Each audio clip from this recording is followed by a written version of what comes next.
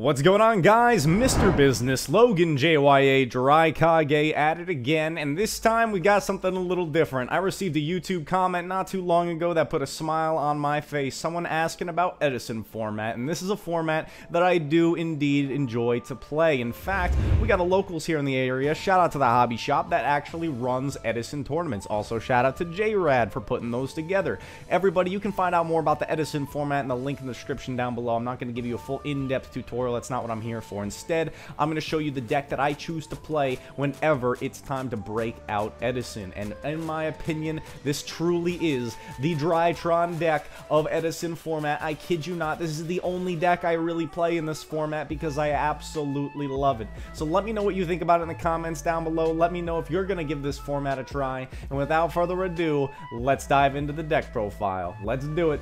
Before we get into things, I want to remind you guys you can get your hands on the Medionis DRYTRON Field Centers exclusive here. We actually have them in hand, shipping out now.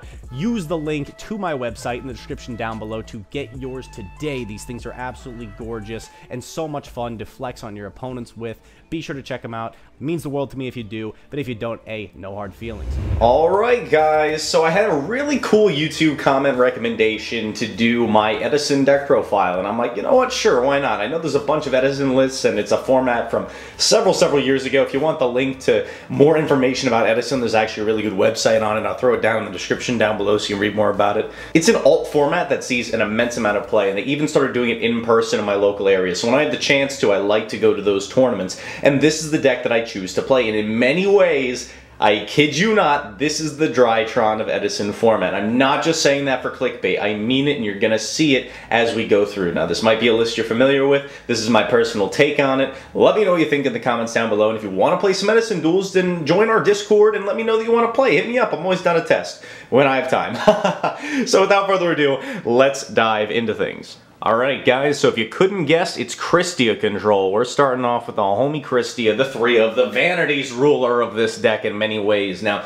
the reason why I say this is a DRYTRON deck you're going to see in a minute here, it's stacked with beautiful light fairies. That's right, and I know our DRYTRONs themselves are light machines, and some of those make some appearances here and there, that's for sure, but primarily, we're talking about our girl Ben 10 and our heralds that chill with her, bro. So we are playing some of those things in here, at least those that were legal at the time. So Kristya is your Vanity's ruler. You can special summon it when you got 4 fairies in the grave. It has to be exactly that. When it hits the field, you get to add 1 back to hand. Pretty nice, free advantage. And then neither player can special summon. You don't really care, because once this guy hits the field, that is like your big threat, your biggest boss monster. So we choose to max it out at 3, and occasionally you may want to side one out, but it is insanely strong. It's the namesake of the deck.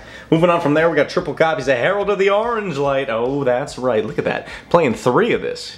Wow, that's a throwback. Anyway, yeah, you all know what this card does. We play infinite light fairies, so we have plenty, infinite fairies in general, we have plenty of targets for it. Speaking of hand traps, we also got 2 Honest. And I'm going to say this is one of the very few decks in Edison that actually can main deck some hand traps. The only other hand trap that was really in existence at the time, I think, don't quote me on this, was like DD Crow and Herald of Orange Light. And this deck plays one of the most powerful gamma levels of hand trap, so it's insane to play. And then Honest is also cracked too, so this card's absolutely insane. I think you guys probably know what it does. Given the attack points and the damage step, it makes it able to clear over problematic monsters. It's one of the best things you can add back off of your Kristya. You just keep looping these things. It's crazy. Moving on, we got triple copies of the Shining Angel to fill up your grave with fairies, and so you can do it with just one of them. Say you opened Angel plus Kristya, and your opponent has a monster with enough attack points that you can crash into it. You play also one additional card, the Nova Summoner. So you can actually just go through all of your Shining Angel targets and then end up going into the Nova Summoner, swing into it one last time, summon out 1 final card, and go main phase 2, special out your Kristya for free, and you're all set. The only difference between Nova Summoner and Shining Angel is this one has to summon a fairy. Shining Angel summons any light.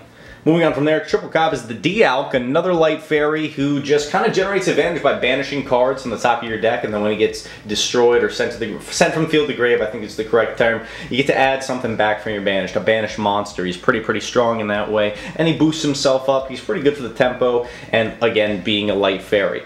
We got two more of those guys right here in the form of the Soul of Purity and Light. Now, this is important for graveyard modulation. In case you accidentally dump too many fairies into the grave, that's alright. You got your Soul of Purity and Light. You can clear some of those joints out of there, make room so you can slap down your Kristya. It banishes 2 to summon any 2 lights out of the graveyard. He's a 2k attack beater, kind of like a pseudo-chaos monster. Now, I already told you the important reason to play in this, but I wouldn't play 3 of this because then you're kind of asking to brick because he needs the graveyard set up to be functioning.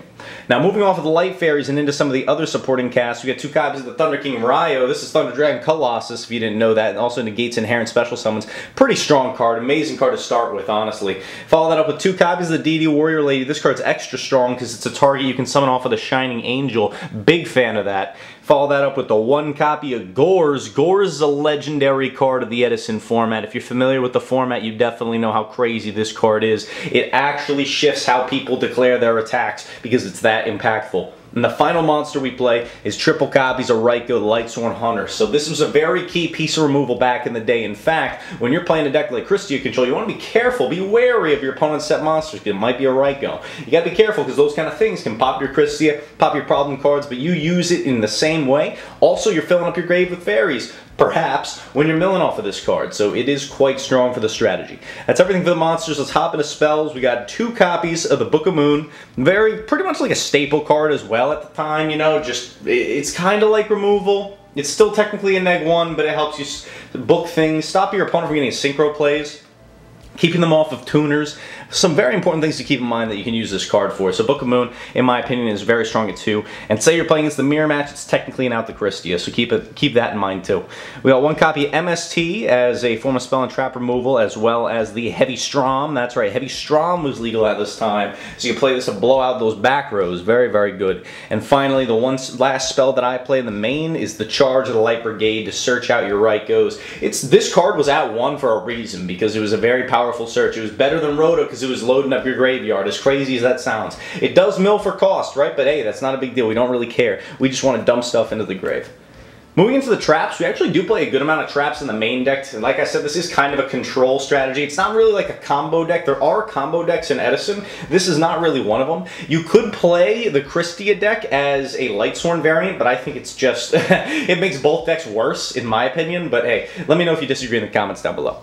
We're playing some traps. Like I said, we're playing 2 Deep Prison. This was a pretty good generic piece of removal. It makes people fear the battle phase when you have a set card. Same thing goes for the Mighty Mirror Force. That's right, MF coming in hot. Blow out all those monsters. It's a power card defining the format. Same thing goes for Torrential Tribute. Oh, Torrential is still good nowadays. I think we all know that. We got 1 copy of the Bottomless Trap Hole. This is another card you want to fear when you're dropping your Kristya, right? If they have a back row and it's bottomless, that Kristya is going to get out of here real quick. Say sayonara to that guy, but you do still get your ad back, so keep that in mind. Sometimes you can actually force through a bottomless with a Kristya. It can make for a pretty good bait. This is one of the broken cards of the format, the Royal Oppression. This is like a special summon negator card. Both players can choose to use its effect, but whoever flips it up first is probably in the better advantage because you're stopping something inherently with it. And then if you can remove it later, that puts you in a pretty good situation. Or you can just control the game even with it on the field. It's pretty good. Another cracked card from the times, the Trap Dust Shoot. Oh no, it's an icky card. Taking a look at the opponent's hand, ripping out a monster. It was crazy in Goat, it was crazy in Edison, and now it's banned as it should be.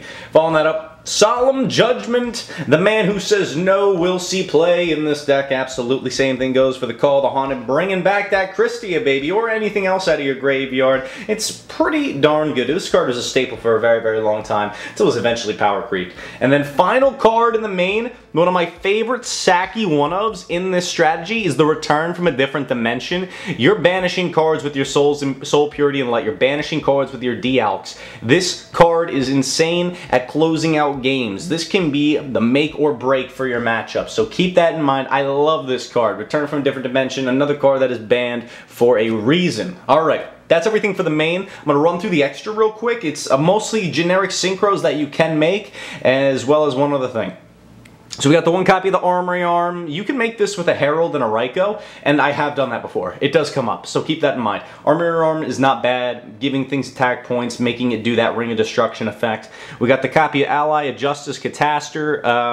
Not the easiest to make in this deck. I'm kind of struggling to think about how you would do it. Like, what level 3s am I really playing that you could use? I don't even know. It's in here. Maybe, oh, we have side deck cards that this works with. That's right. Same thing goes for the Magical Android, gaining life points. It's kind of cool. We got the copy of Bryonic. 6s are pretty easy to make because Herald plus any 4. And Brio is pre-errata, so this card's pretty insane. Pitch as many as you want to bounce as many as you want. One copy of Yugioh Guardian. That's probably the strongest 6 in my opinion. He has the most attack points too. He's generic at the time of Edison. He should have stayed generic. I don't know why they errated this card. It was so pointless. Anyway.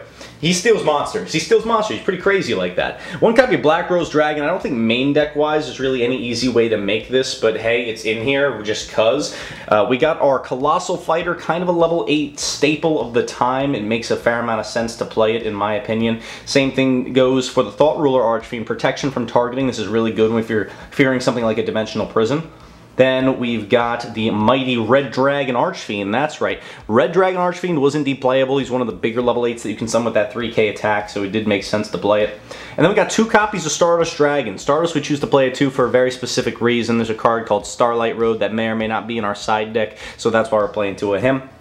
And then the last level 8 synchro that I'm playing is one that's very unique to this strategy. It's the Avenging Knight Parshath. You need to use a light monster to make it, and it does have a piercing effect, which is like seldom ever comes up, but it's good to have the option in there. We got the one copy of Mistworm. Again, probably a struggle to make. It's a 9 that needs 3 monsters, so I mean, like, good luck with that, right? And then finally, we got 2 copies of Chimera Tech Fortress Dragon for a very important card in the side deck. A Light Machine card in the side deck, oh yeah. So let's do the side deck real quick to close things out. I've got one copy of Lila, the Lightsworn Sorceress. She's another target to search after your charge of Light Brigade. I bring this in almost all the time whenever I'm going to second in Edison format as the other search target, and it is great. It's really, really clutch to have that option, a different form of removal that's also got attack points and still provides you with that mill. It's pretty good. Same thing goes for our boy Cyber Dragon, another one that I love to bring in almost every single time going second. I would argue it's probably worthwhile to bring this up to 3 just because of how free it makes the gadget matchup and how good it is generically whenever you're going second. This big free body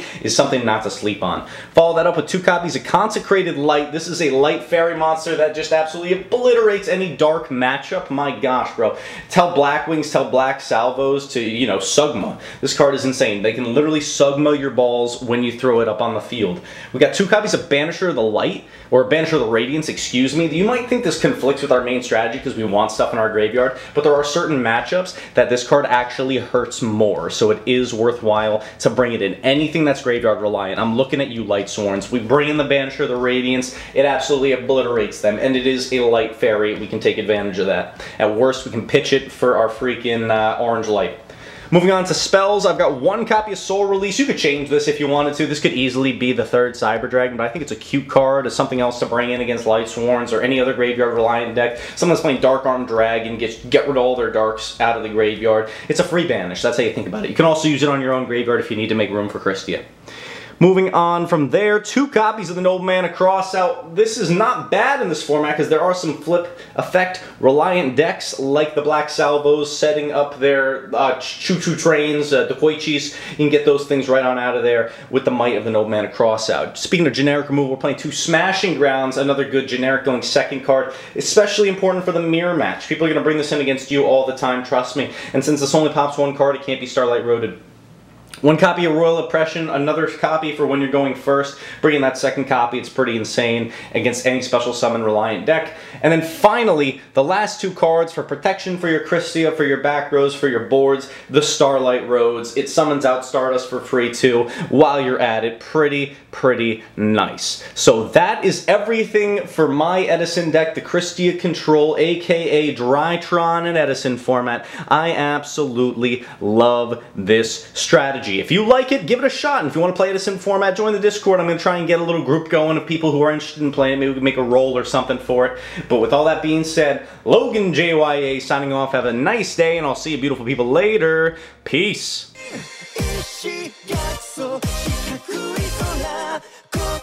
心の隙間埋め